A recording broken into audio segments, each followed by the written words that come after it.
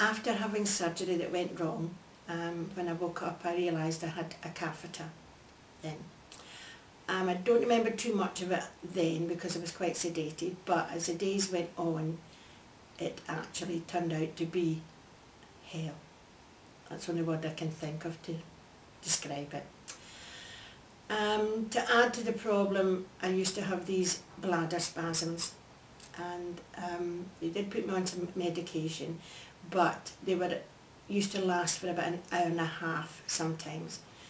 And all I can say is when my husband was there or my family, they just didn't know what to do. The screams used to be heard from the car park just under the windows, but there was nothing they could do. They were all very attentive and you know felt for me, but there was nothing I could take because I was on full medication for all these things anyway. It got that bad if someone had said to me, look, take this tablet and you'll go to sleep forever, I'd have been quite happy to do that. So when I came home, of course, after all that time, I couldn't sit comfortable in any chairs. We tried everything. I was very down, very depressed about the catheter. Also, during all the time when I had the catheter in, I used to have a lot of UTIs. My district nurses used to come and take urine samples, and I had to go on antibiotics, which used to cause quite violent sickness. Not only did it have a great effect on my life, it was very, very hard for my husband and my family to watch. Jeffrey, well, he was my rock, because when I came home I did nothing. I just sat really and tried to walk about, and Jeffrey had to do everything, and I could see sometimes it was far too much for him because he was my full-time carer.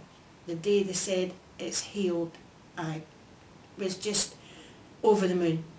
And I can remember hugging the little chap, the little surgeon chap, the urology man, and it was absolute heaven. The day I got it out, and that was amazing.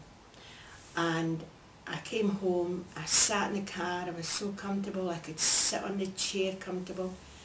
It was just a little bit sore, which was only natural, but I felt like a new woman. It was amazing. And I really haven't looked back. I've had no after effects, and I practiced holding my urine in, which I was told to do, and you know, it's been really good.